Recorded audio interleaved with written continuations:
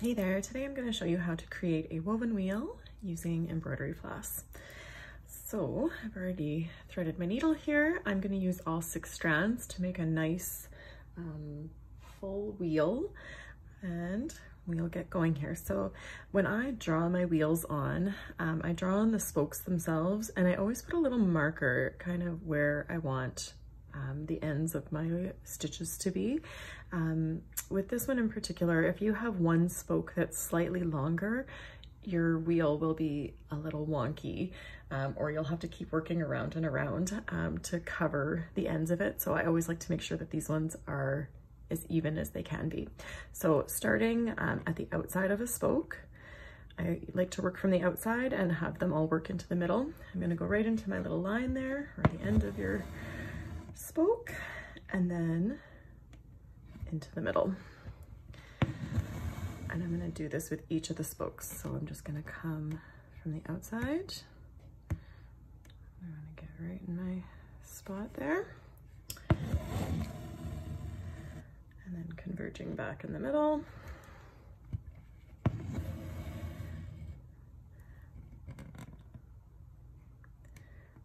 Just doing this all the way around.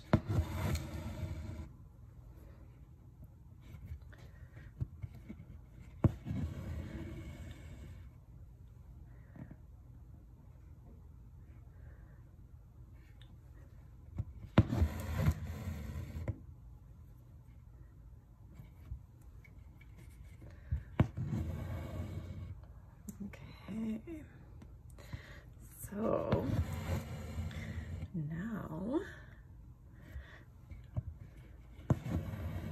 I am going to bring my needle up again, very close to the center, but in between 2 of the spokes, doesn't matter which ones. Okay, and what we are going to do now is we are going to weave over and under our spokes, going all the way around. It doesn't matter if you go clockwise or counterclockwise, whichever way you prefer.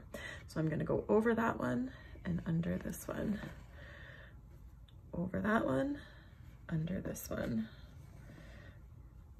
over this one, and it'll be under that first one that we went over on the first round.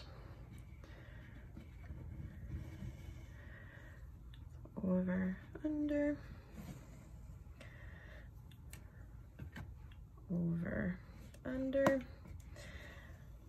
I think you get the idea. Over, under, and we're going to do that around and around and around until we get to a point where we can't really work any more stitches in there. So depending on how big your wheel is, sometimes you can work over and under a few more of them at a time.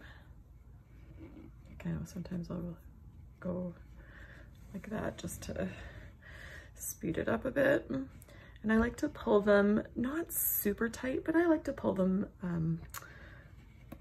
fairly snug as I'm going around, just so I can see how my flower will form.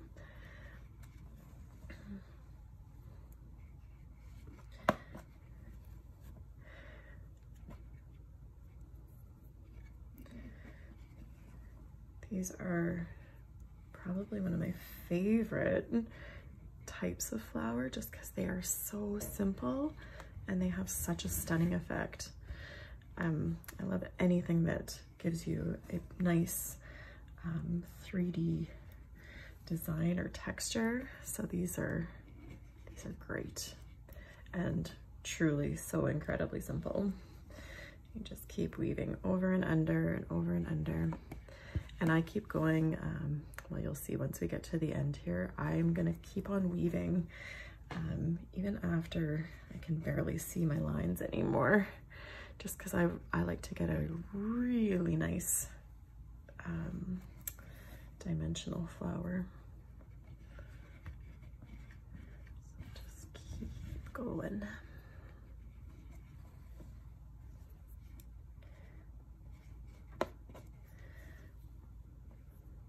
So we're never actually working through the fabric as we're weaving over and under our spokes here.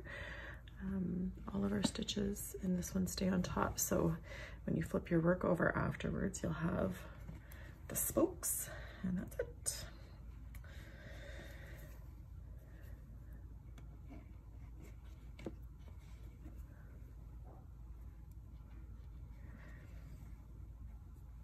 As you get towards the end, it does get slightly harder to see where your spokes are, so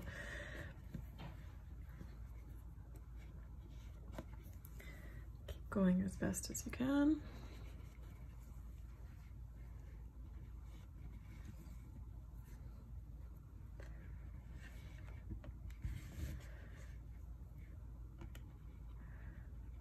That one I'm just putting my needle under and kind of wiggling it until I feel the spoke.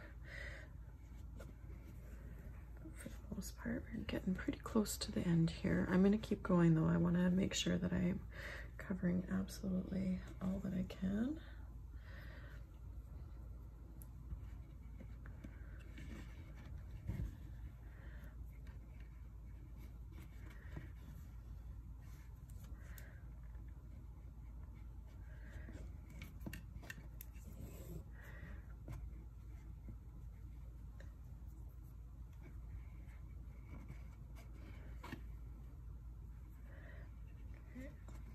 Close here, maybe just another round or two, and then what we can do to finish it off is just do a couple of bigger stitches around the outside of it. See if we can get around one or two more times here. I don't want to have to put on more thread, but actually I might not need it, and I might not even need to do the extra stitches if I keep going around here.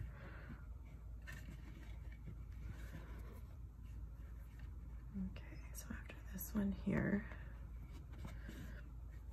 all right, so actually all of my stitches are covered nicely, but what you can do, if you notice that you maybe have like one or two spokes that are coming out just a touch and they may not be covered, just work a stitch kind of work them around here.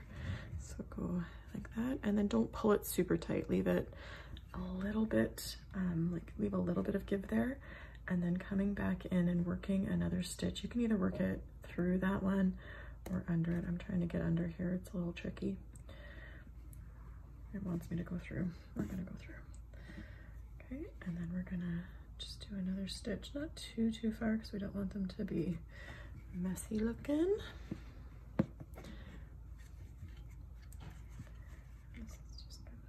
I'll do one more, two more to get around here. My thread is getting pretty short, and I really don't want to have to, oopsies. I really don't want to have to put a new thread on just for a couple stitches, so I might have to fake it at the end.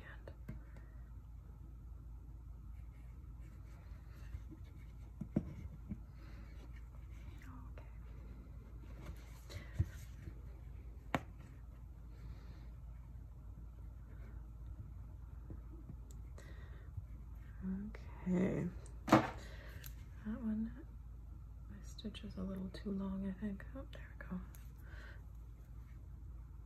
Perfect. All right, so that is a woven wheel. Aren't they fun? You can always take your needle afterwards and just kind of pull up your stitches if you feel like you need to, but I think that one turned out very nicely.